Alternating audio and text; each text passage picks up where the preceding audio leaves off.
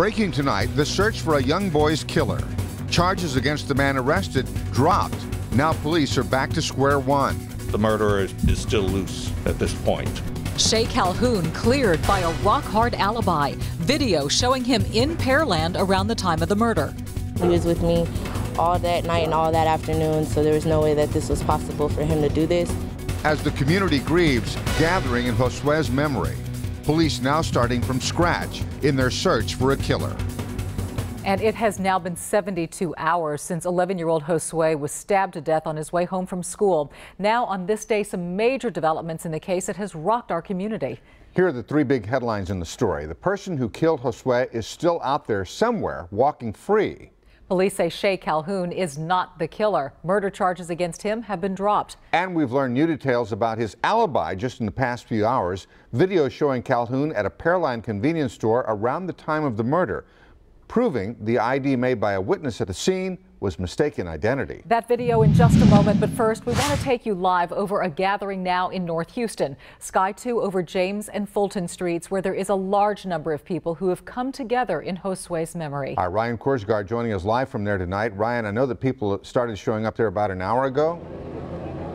Bill, dozens of people have been here throughout the night. You can see there is a crowd over here. People have gathered. They've also gathered on the other side of the street. Well, let me take you high up there, Sky 2, live over this intersection at James and Fulton Streets. We are just north of downtown. We're right at the very spot where 11-year-old Josue Flores lost his life on Tuesday afternoon. Now let me bring you down here to the ground. People have been here carrying signs for the last hour or so. They are demanding justice for Josue. Now, police blocked off the street. In all, this has been calm. Dozens of people were here earlier. Let me show you a picture of Josue Flores. This is what this gathering is all about. Here's what mourners told us a short time ago. We are their backbone. We are who makes them feel safe. They cannot go to the store and feel safe, right? They can't even go outside and feel safe. There's a little angel over here, and this really upset what happened. Back live now, you can see this memorial. It is growing. There are candles there. There are balloons. There are stuffed animals. So much. More and more people coming. They're even taking donations. The new information we have learned this afternoon, we know that there is a march that will begin right here at the crime scene on Sunday afternoon at 1 o'clock. It will go to the Salvation Army again. That's Sunday afternoon at 1 o'clock. But for right now, dozens of people just gathering here, demanding justice, they say, for Josue. We're live today. Ryan Korsgaard, KPRC, Channel 2 News. Thank you, Ryan. New at 6 o'clock, Channel 2 investigates how a case like this could happen. A man arrested based on a witness account. The charges later dropped. Channel 2's Robert Arnold has been digging into this issue for years. He's live downtown with what he uncovered. Police say Shay Calhoun always maintained he did not kill this little boy. When detectives got their hands on this surveillance video from a Pearland convenience store, it confirmed Calhoun was nowhere near Josue Flores when he was killed. Police originally started looking at Calhoun because he had had a run-in with Metro Police the day before. During that confrontation, Calhoun dropped his wallet, which meant police had his driver's license and, more specifically, his picture. This confrontation with Metro police officers happened not far from where Josue Flores was murdered. As detectives were searching for Flores' killer, they were told about this incident. He was wearing clothing matching the description of our suspect from the murder. Houston Police Lieutenant Robert Blaine says his detectives were also told Shay Calhoun dropped his wallet while running away. They then took the picture from his driver's license and put it in a lineup with several other pictures, showing it to a witness who wound up identifying him as the suspect from the murder case. That led to murder charges. When surveillance video showed Calhoun was in Pearland at the time Flores was killed, police dismissed the charges. And eyewitnesses implicating the wrong person is far from uncommon. Everybody get on the ground! In 2011, Channel 2 Investigates did a test. We put several people in a room and staged a mock attack. Our group was then asked to identify the bad guys. I think they were white. It looked like green tops and bottoms. It looked like black pants or dark colored pants.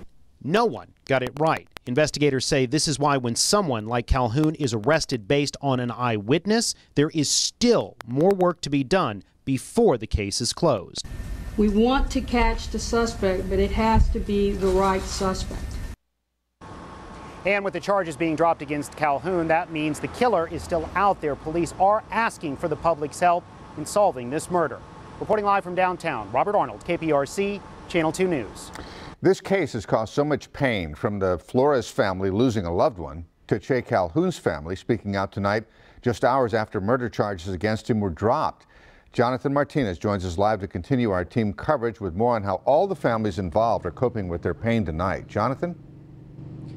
Yeah, Bill, tonight there's a whole range of emotions for two different families. One family is relieved their relative has been cleared of the crime as murder charges have been dropped. Another is still waiting and praying that police will catch a killer.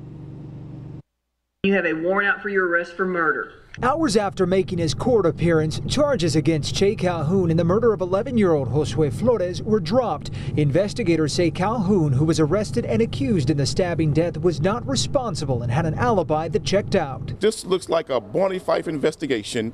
Had they done one iota of real investigative work, they would have saw and learned just from the family alone that he could not have committed that murder. His family says Calhoun was in Pearland at the time of the crime, and store surveillance video there proves he didn't commit the murder. He was with me all that night and all that afternoon, so there was no way that this was possible for him to do this.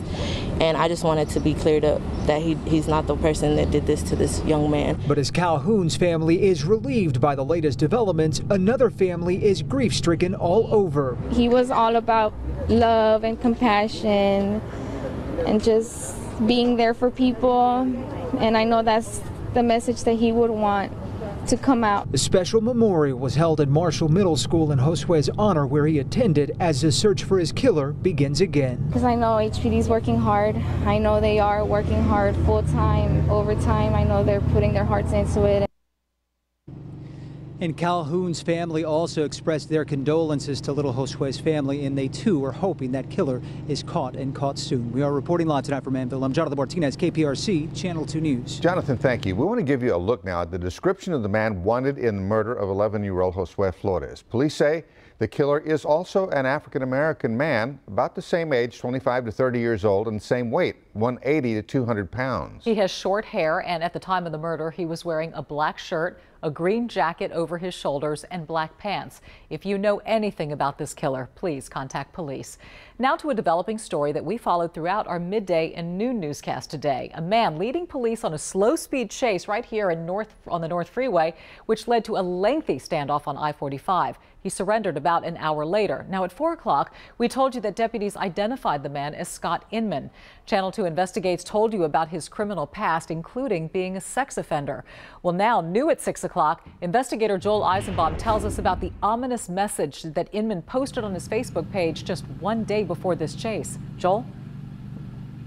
Yeah, Dominique, you put all these pieces together. It's a portrait of a man who is really blowing apart at the seams. He has trouble at home, he has trouble making ends meet, and he has definite trouble with Johnny Law.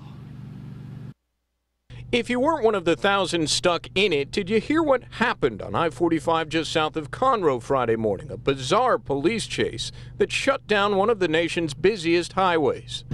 Did not exceed around 40 miles an hour. Unfortunately, the defendant was placing a weapon or showing a weapon, placing it to his head. Uninjured and arrested, 38-year-old Scott Inman, a career criminal whose girlfriend says she just filed a protective order against him. He has struggled with crystal meth. Inman appeared to be unraveling. Just yesterday, he posted publicly on his Facebook page, quote, "You know, I just realized no one in this whole world likes me. It's my fault for sure, but I have no idea how to fix it." Inman, who's a father, had intermittently stayed at his brother's home in Spring. This is where deputies Friday intended to arrest him for alleged sexual assault of a teenage girl. It's trouble he's accustomed to after having done 10 years in prison for indecency with a child. Only initially they didn't find him here. The actual guy drove by in his truck and I said, hey, that's the guy right there. And that led to this, an hour-long pursuit that not only ensnared commuters, but also a wanted man. When he's sober, I mean, he's a great guy, big heart, will do anything for you. But as soon as he gets on those drugs, it becomes a devil.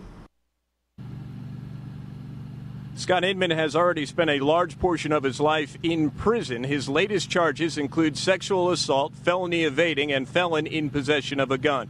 We're live in Tomball tonight. I'm Joel Eisenbaum, KPRC Channel 2 News. Thank you, Joel. It's been just over a month since one of the most devastating floods in Houston history, and in less than 2 hours, singers are going to take the stage to help those impacted by that flood. Here's a live look from inside Lakewood Church, where the Houston Recovers concert will begin at 8 o'clock. Country singer Clay Walker will perform, as well as Brian McKnight, Regina Bell, Houston native Yolanda Adams, and La Mafia's Oscar De La Rosa. The concert is free, and any donations will go towards the Greater Houston Storm Relief Fund. Frank joins us now with... What fun. Tell you what, that's not just a sunset, that's an invitation to the weekend, and it is upon us. It's going to be beautiful. We had a wonderful start. If you've been out, you know that. So get ready for a nice Friday. We'll talk about a few shower chances straight ahead. And I'm health reporter Haley Hernandez with a medical breakthrough for people who suffer migraines. How a new procedure can trick your